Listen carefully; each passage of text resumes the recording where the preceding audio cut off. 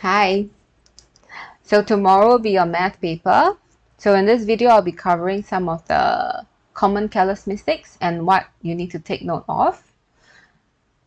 So step 1, understand the problem. So what do I mean by understanding the problem? First, use a highlighter to mark out crucial information.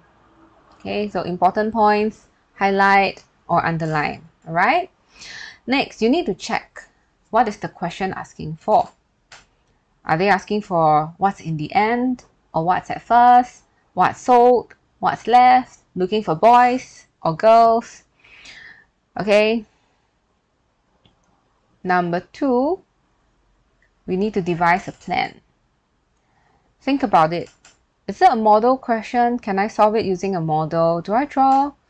Or is it working backwards? Do we make a supposition? Is it assumption?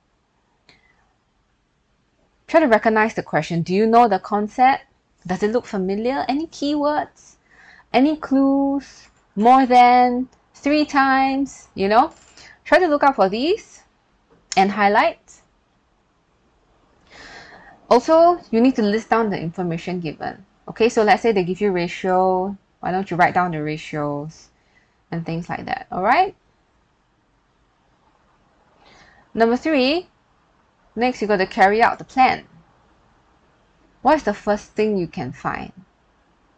Okay, so sometimes if you have no idea of how to solve, just ask yourself this question. Based on the information there, what's the first thing I can find? Okay, so you never know, one thing leads to another, all right? Next, then from here, what's the next information that you can work out?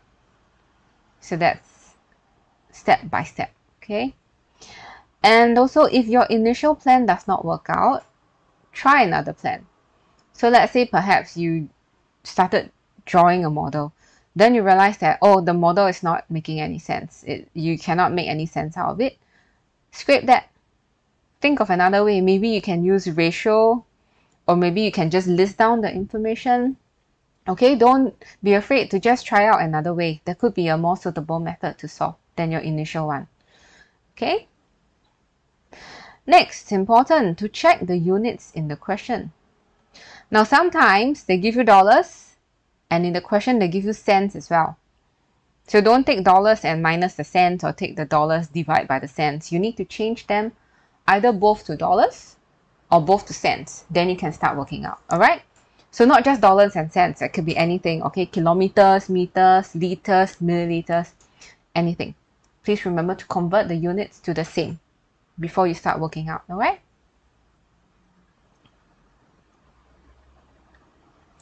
Number 5, diagram questions. So for diagram questions, it's very common that we will straight away look at the diagram and be so focused on the diagram that we forget to read the top. There are clues given to you at the top, so please read the question carefully for clues. Okay, like they will tell you, oh, which are the parallel lines, they will tell you which are equal lines. And after that, please mark the clues in the diagram. Okay, if there are parallel lines, right? Parallel lines means you draw the arrow, right? Or if they tell you, oh, this line is equals to this line, then what do? Indicate that they are the same. You have squares, indicate that they are the same lines. Next, ensure that all your answers for your MCQ tally with the shaded ovals in your OAS.